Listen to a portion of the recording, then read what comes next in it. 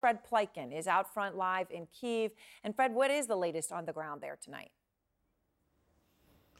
Hi there, Aaron. Well, it was so interesting to see those depleted missile supplies, that graphic that you just showed, because one of the things that we're seeing on the ground here is a lot fewer strikes by the Russians today here in Kyiv and in other places as well. But of course, at the same time, on the front line, the war is still in full swing. Now, you have the Russians gaining some ground in some places in the east, but the Ukrainians making a lot of headway in the south, in the area around Kherson, and that clearly has a lot of pro-Russian officials very worried. Here's what we're learning.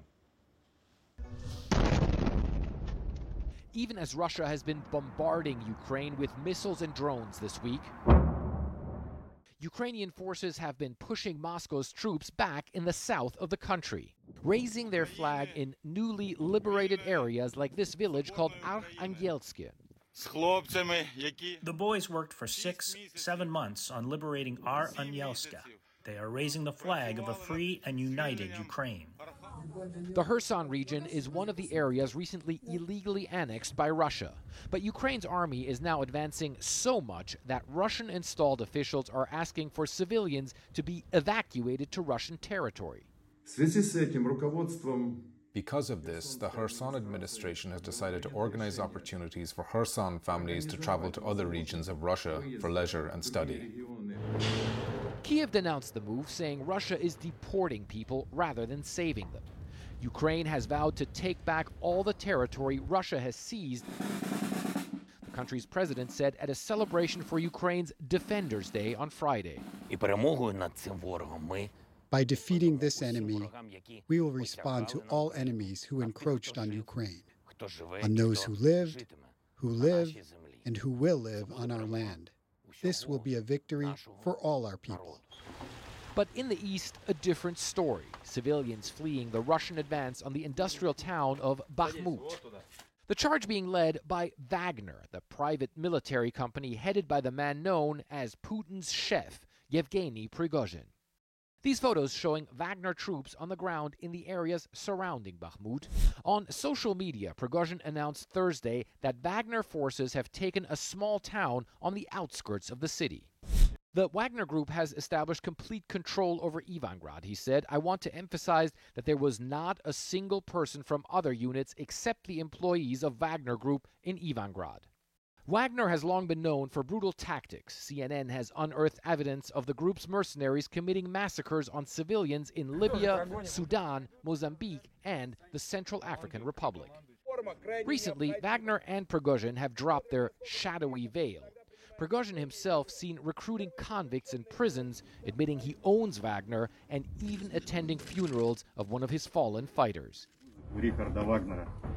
Wagner units have already been prominently involved in Russia's campaign in Ukraine. It seems they are now the spearhead of Vladimir Putin's invasion force. And Aaron, you just saw that statement by Yevgeny Prigozhin emphasizing that it was only Wagner soldiers or Wagner troops who were near that town of Bakhmut. There are a lot of people who believe that right now Yevgeny Prigozhin of Wagner is trying to orchestrate a power grab in Moscow, that he's trying to help possibly oust the defense minister of Russia, as obviously Russia's campaign is going very badly, and himself grab power among those under Vladimir Putin, Aaron. All right, thank you very much, Fred Pleiken. I want to go now to the former CIA Director John Brennan, author of the book Undaunted, My Fight Against America's Enemies at Home and Abroad.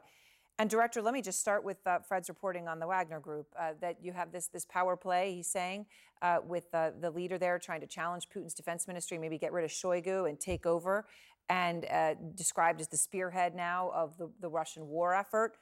What do you read into that? Well, I think, Aaron, as was reported, the Russians have done so poorly on the battlefield that I think Putin is looking for some new options to be able to push the Ukrainians back. And tapping into the Wagner Group, which, as was noted, is a very brutal organization, paramilitary. They probably have 8,000 to 10,000 or so paramilitary troops.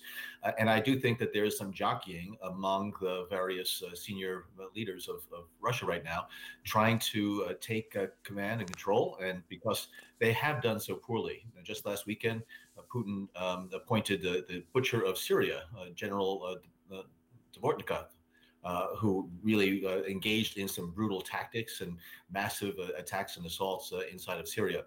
So I do think as Putin's options are narrowing, and as the Russian forces are doing so poorly on the battlefield, especially in Kherson, they've been there for about 6 months. And that's a major strategic objective. The fact that they weren't able to fortify it enough to be able to withstand a Ukrainian assault, I think, is really telling of just how incompetent they are.